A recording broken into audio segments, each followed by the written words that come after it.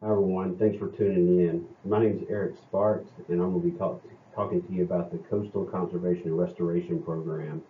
My email address is listed there, eric.sparks@msstate.edu, as well as a link to the Coastal Conservation and Restoration Program, or collectively called CCR, website down below my email address. This program is co-sponsored by Mississippi State University Extension Service as well as Mississippi Alabama Sea Grant Consortium. So I'm more of the talking head up here for a group of folks that do a lot of awesome work. This is a subset of the team that we have. It's a good mix of um, professionals, graduate students, and interns that, like I said, all do a lot of amazing work on a lot of different projects, which I'll touch on here in a little bit. Before I dive into the individual projects, I want to go over how we generally work. And given that we're an extension-based or applied research program, we really try to focus on this cycle to make sure that what we're producing is very applicable and can be picked up by the target audience and used. So first thing we start off with typically the needs assessment.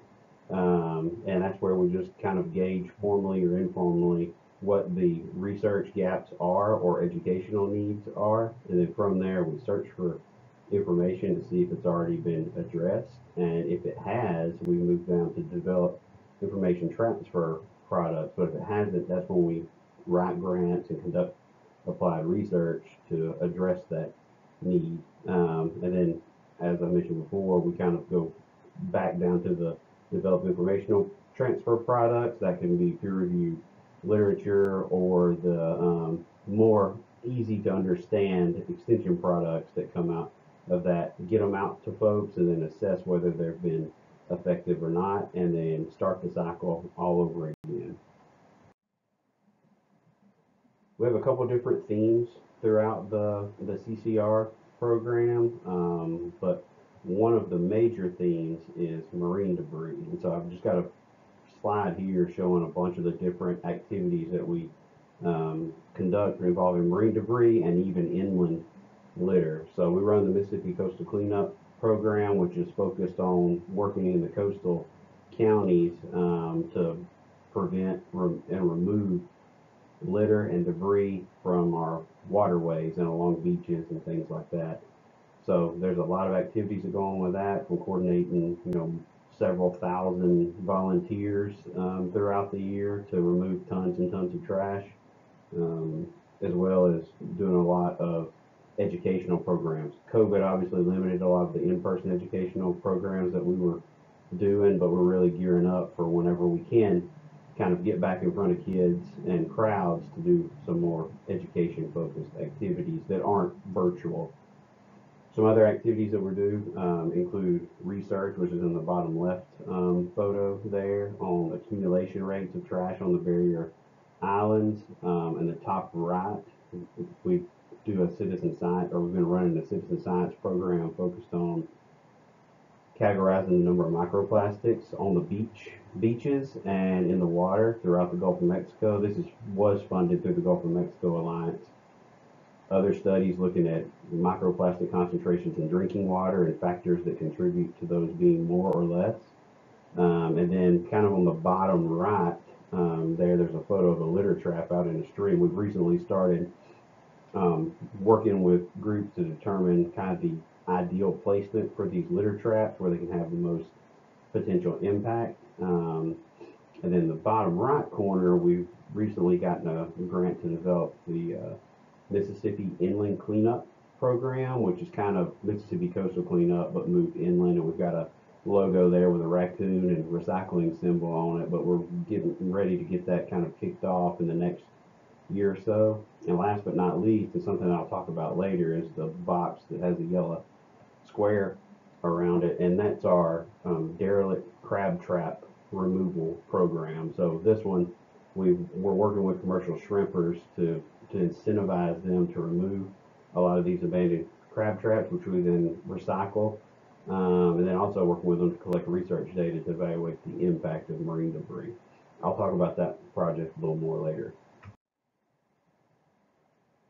As I mentioned earlier, we do a lot of educational activities, and a little bit less so this year. But in the past, we've done things with all ages of folks. So we run the Mississippi Master Naturalist Program, which is focused on adult education and promoting environmental stewardship in that age group. There's a certification course there, followed by volunteer and service hour requirements to maintain your certification. Similarly, there's a Mississippi Student Naturalist Program that's funded through the EPA for the development of it, and it mirrors the Master Naturalist Program, except it's focused on ages 18 and below, whereas Master Naturalist is 18 and up. We also have a grant called Planet Marsh. This one's through the National Academy of Sciences to develop a wetland education curriculum and actually build greenhouses at 3 schools here along the coastal counties. And so we're in the middle of that. The greenhouses are putting in, we're designing curriculum around that where the students can learn all about wetland plants, and then whenever we can do field trips again, they'll get out and we'll actually plant a lot of the plants that they grow in the greenhouses in true restoration projects. And our other main focus area here, it probably takes up the majority of our time, is focused on general coastal ecology and management associated with that.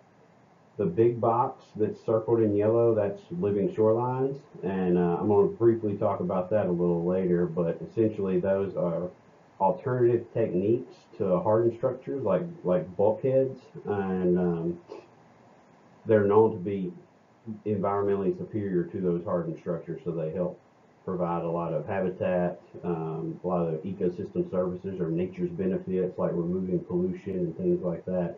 These living shorelines do, as well as hold their shoreline in place and provide those functions that folks want with their bulkhead typically. So we're trying to do a lot of activities to get those off the ground. Kind of moving to the other side of the slide here, you see the little photos of shrimp and crabs and things like that. We do a lot of research work evaluating the effectiveness of living shorelines as well as our coastal ecosystems, such as seagrass or submerged aquatic vegetation, at providing these services. And we need to know this info where we can design our conservation and restoration projects in a way that benefits everything as much as possible. And so we actively work with all the state and federal resource agencies to make sure that this information gets transferred to them. In the top right corner, we've developed our own wave gauges, low-cost wave gauges, to help improve the design of these shoreline projects like the Living Shoreline one that I mentioned earlier. And seems like something that's relatively trivial, but those gauges represent about a 20 times cost savings over commercial models, which makes it a lot more applicable and appealing for researchers and state resource managers alike to be able to collect this information, which is wave energy is probably the predominant driver for the different types of designs you should use for any type of shoreline project. So those have been used in 9 states, at least 9 states, as well as 2 other countries that we know of so far. So they've been picked up and used pretty widely already. I have a project with the Department of Marine Resources looking at the viability of clam aquaculture in nearshore waters. And then we're about to start a project looking at the impacts of coastal upland habitat management on bat activity as well as insect abundance. And we incorporate drones into a lot of this work, and that's where the picture of the drones in the bottom right. We obviously get pretty pictures with them, but also use those photos as well as collect a lot of other information that's needed to further our research and application goals. So along the living shoreline theme, one thing that we've been doing a lot of lately is property owner site assessment. So this photo here is from a bulkhead that was destroyed in Goshen with a Category 1 storm. This property owner had just spent $75,000 putting this in. it was blown away in an instant. And you can look around this property in the areas that are just kind of natural marsh, more like that living shoreline type, are doing okay. So, and also providing a lot of those environmental benefits that we know and love. So we go out, we do these assessments, we fly the drone, we get elevation profiles, and all of that, and then we'll come back and make suggestions and recommendations for things that they should consider, or figures they can take to contractors, and then they can work from there to nail down designs. And additionally, we're training the contractors at the same time, so it's like we're working, burning a candle from both ends here. This photo is from property in Gulf Shores, where 3 property owners are going together to build a living shoreline project to revegetate their shoreline there and hold it in place. When we go out and do these site assessments, again, we use the drone. That middle photo on the right, with the yellow pole with the white thing on top of it, that's called a RTK GPS. It basically measures elevation very accurately, as well as position. So you can use this to calculate the amount of dirt that you need for fill on a project and things like that. So we're providing a lot of information to the property owner or contractor that will significantly help with the construction of these projects, as well as collecting wave energy too whenever we need it. So all that we use to develop those rough sketches, give them to the property owner, and then they run from there on implementing projects.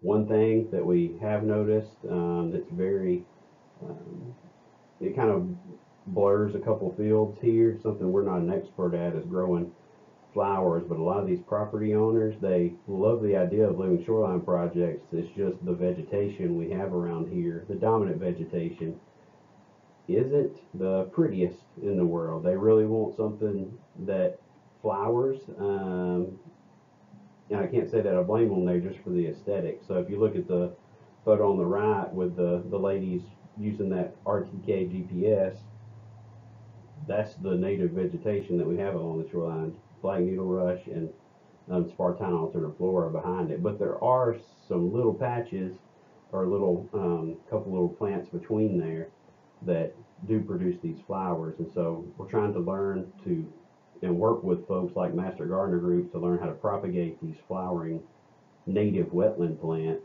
and incorporate those in designs, because I think it'll help with property owners choosing a living shoreline project over more traditional hardened structure. The last project I'm going to talk about in detail, I referenced earlier, was that when we're working with commercial shrimpers to incentivize them to remove crab traps, and also help calculate the economic impact of marine debris. So this is a dual, like, stewardship and research project. So when a commercial shrimper pulls up a crab trap, it's a pretty major ordeal for them. They spend a lot of time untangling the nets, and a lot of times it causes gear. But in a nutshell, like, lost time is lost money for these shrimpers, because there's only so much time in a day that they can go out there and pull those nets. These things also damage gear, as well as a myriad of other impacts, like displacing catch is another one. And it's not just crab traps, it's a lot of other trash that we have out in the environment that directly impact the shrimp fishery, not from an ecological standpoint, but also an economic standpoint, and the lines that blur between those. So we have a student looking directly at this, and should be graduating this semester and have her results fully analyzed and published by then. So we should have a good idea of what the actual impacts are here. So with that, I'll take any questions or comments you may have. Feel free to just email them directly to me at eric.sparks@msstate.edu. If you want to check out the Coastal Conservation and Restoration website, visit it at coastal.msstate.edu/CCR. We also have, all the social media platforms that you want. If you want to follow us on there, that's a little bit quicker way to hear about what's going on in our group too, in addition to the email. That always works too. But with that, thank you, and yeah, be in touch.